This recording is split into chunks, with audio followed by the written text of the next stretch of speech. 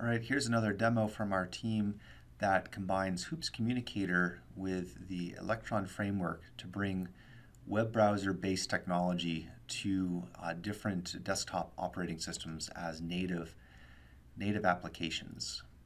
So we're going to open up a CAD file here, and let's open up this CATIA assembly.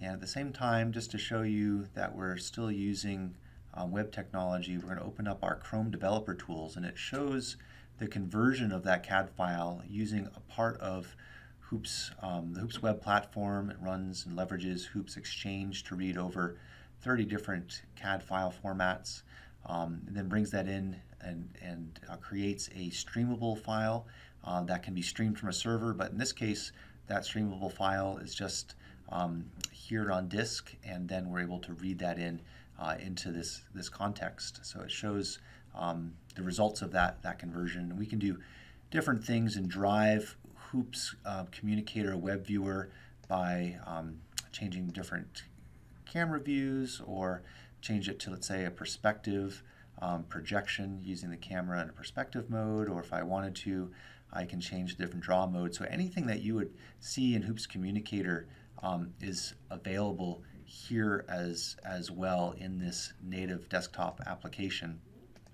Let's set that stuff back to shaded with wires, but then I can use all of the debugging tools to access the JavaScript API of Hoops Communicator. So in this case, for each file loaded, there's a separate viewers. So here we have a viewer, and let's use the current context there.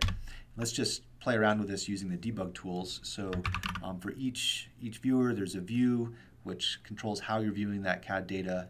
There's also a model that is actually the assembly structure and gives you access to all the mesh data. But here we have the view, and let's say set simple and simple shadow enabled, and let's just set that to true.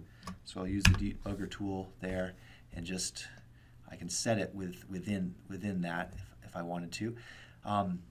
But then if I wanted to take that, roll it into the project, I could add it to, let's say, some of this user code, or I can edit the these are kind of like slots where you can run debug code within the project once I kind of isolate what type of coding I want to do. So it just shows that you can create a single code base and be able to deploy it within the web context, but then also using the Electron technology, be able to package it in such a way that you can run it on desktops like Windows, Linux, and Mac OS X.